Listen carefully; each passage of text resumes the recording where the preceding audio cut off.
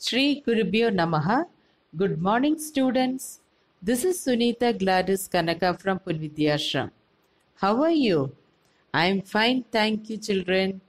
Now, welcome to the English class. Today, we are going to learn a grammar topic, that is pronouns, and a writing skills topic, that is notice writing. Isn't it interesting? Then quickly come, let us start.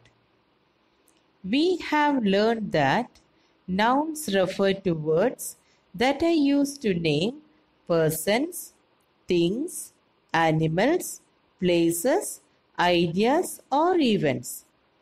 Pronouns are words that can be used in place of nouns. A pronoun can replace any kind of noun.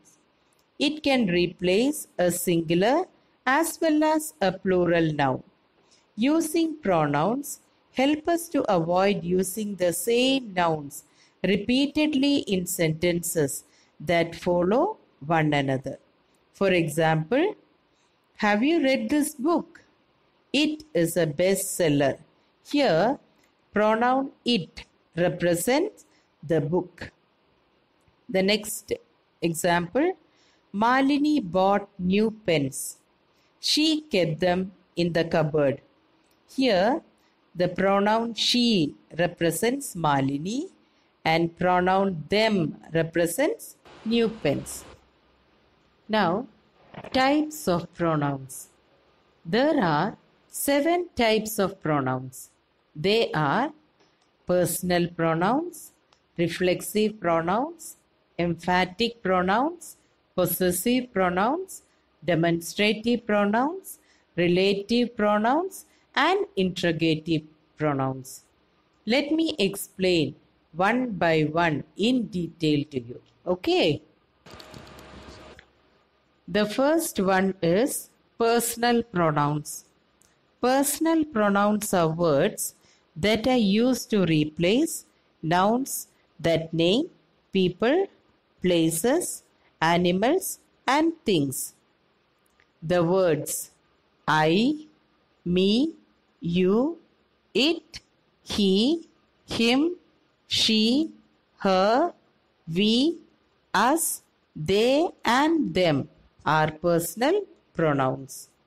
These pronouns can refer to the first person, second person, or third person.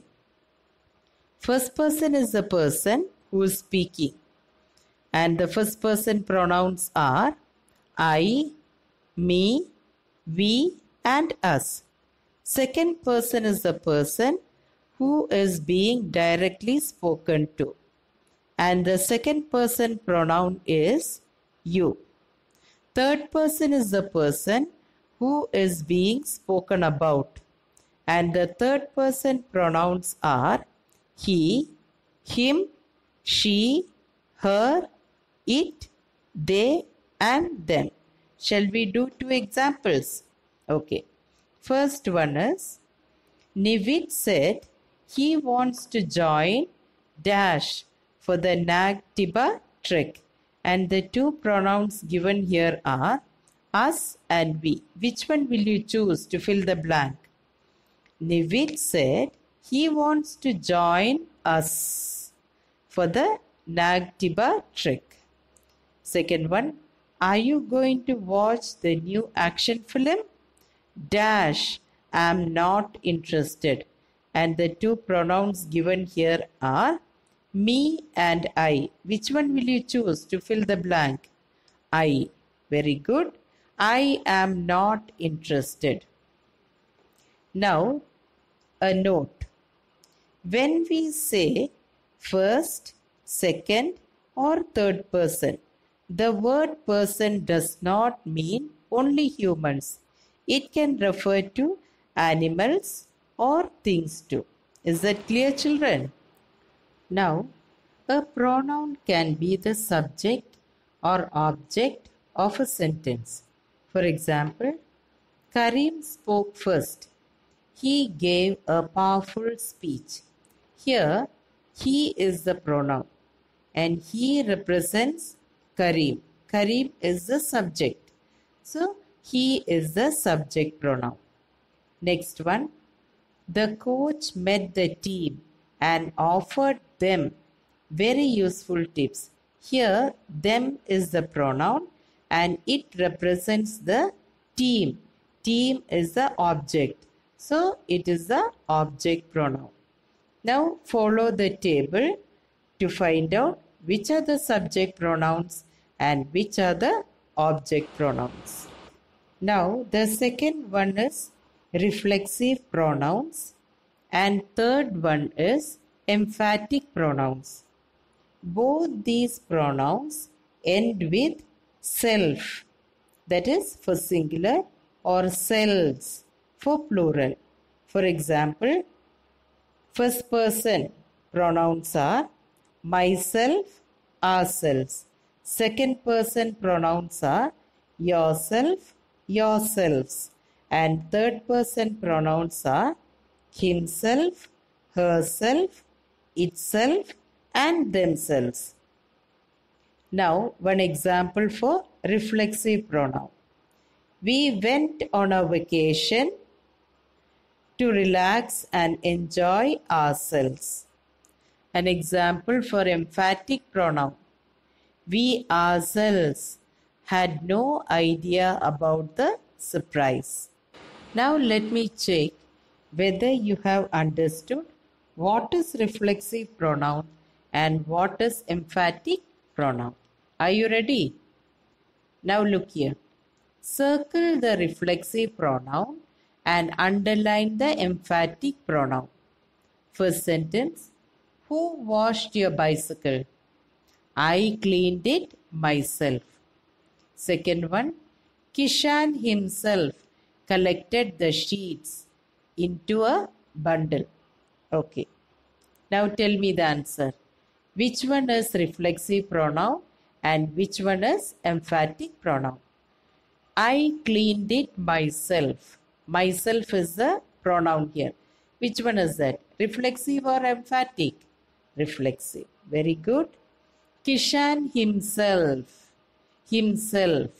So himself is emphatic pronoun. Very good, children. Keep it up. The fourth type is possessive pronouns. Pronouns are also used to show possession.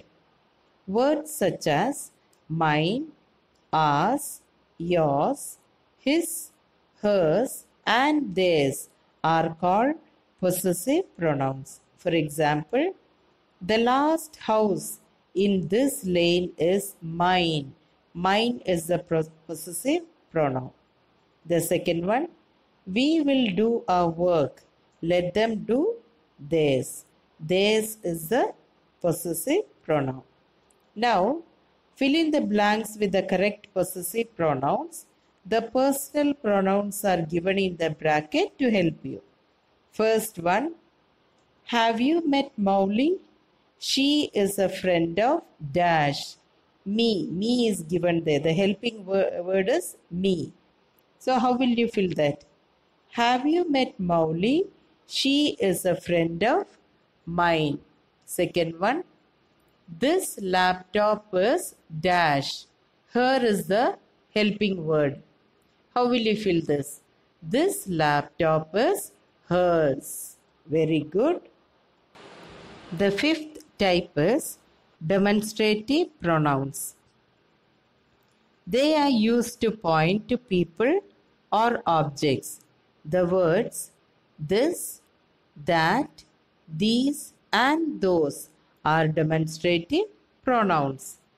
This and these are used for people or objects that are nearby. That and those are used for people or objects at a distance. For example, this is a beautiful picture frame. Those are the students whom the principal wants to congratulate. The sixth type of pronoun is relative pronouns. Listen to these sentences. You gifted me a book. It is very interesting. The book that you gifted me is very interesting. We often join two sentences with words such as that, who, whom, which, and whose. These words help us to refer back to the subject of the sentence. They are called relative pronouns. For example, she is the one who helped me find my way home. Now, complete these sentences with relative pronouns. Just give a try. He is the chemist. Dash gives free medicines to the poor. Second one, this is the book. Dash I bought at the book fair. What is the first answer? He is the chemist who gives. Second one, this is the book which I bought at the book fair. So who and which are the relative pronouns used here.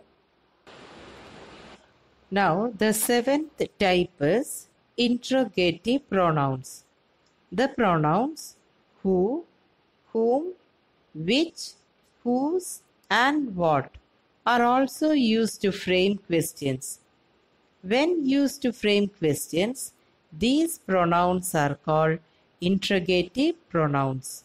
For example, who will guide us through the national sanctuary? Now do this easy exercise.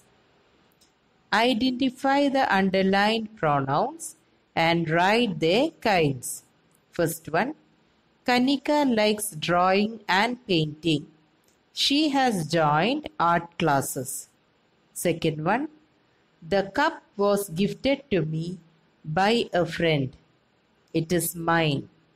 Third one, who will get the flowers from the shop?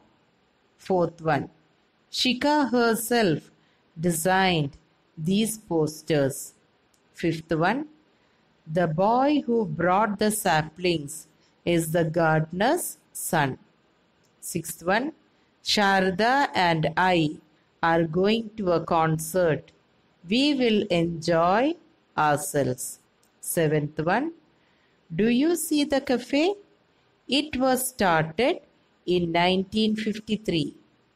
Eighth one, the house itself was good, but the surroundings weren't the most desirable. Ninth, these are the drawings I made last weekend. 10th one, Nivedita told her sister that the scissors were hers. 11th, the group said that they were going to teach themselves the game.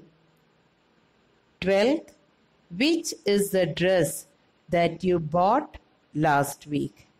Now pause the video and quickly write the answers. Now the answers are: first one, personal; second one, possessive; third one, interrogative; fourth one, emphatic; fifth one, relative; sixth one, reflexive; seventh one, personal; eighth one, emphatic; ninth one, demonstrative; 10th one, possessive; 11th one, reflexive; and 12th one, interrogative. The next topic is notice writing. A notice is a short piece of written information issued by an individual, group, or an institution. It is meant for the members of the organization or general public for a specific purpose. It may be a formal announcement about things to take place in future. A notice may be about an event, meeting, competition, celebration, admission, lost and found, or change of name. A notice is pinned or affixed on the notice board of the institution. Government agencies publish their notices in the newspapers. The word limit for a notice may be 40 to 50 words. This is the format to follow the notice writing. And here is a sample notice. Now it's time for you to write a notice.